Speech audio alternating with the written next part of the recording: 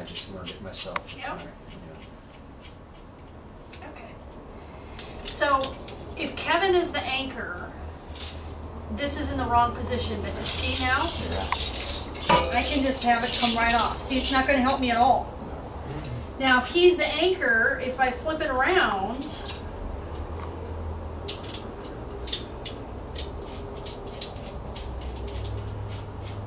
and this is part of your training that you have to tell your employees.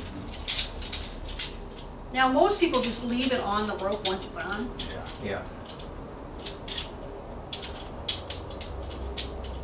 Yeah, because your anchor, this is always going to be going to the anchor. Correct. That's never going to change. Right. Because the other end is just, doesn't have anything on it.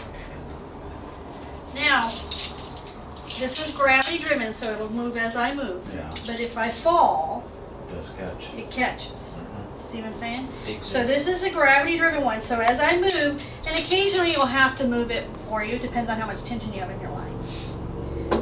But the length of your rope is vital. In fact, I'm going to set up the whiteboard and show you why. But that's a rope grab, okay? Now, this does not have a decelerator in it. See how there's nothing in here but the rope?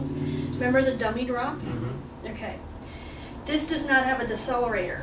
Like a These bungee cord have thing. decelerators. Yeah, this. Yeah. Those deploy and slow my fall down. Yeah, I gotcha. Okay? This is just a strict position restraint. Okay? So there's a zillion different brands and there's a zillion different components. You just have to know what you want. Okay? This one gives you the option of putting a lanyard on here. Okay? Now, What's a lanyard? Sorry. this is a lanyard. This is a lanyard right here. Right. So you hook onto the From the worker Yeah, to yeah. that. so this way you can slide grab. back and To forth. your harness. Yep. Right. So,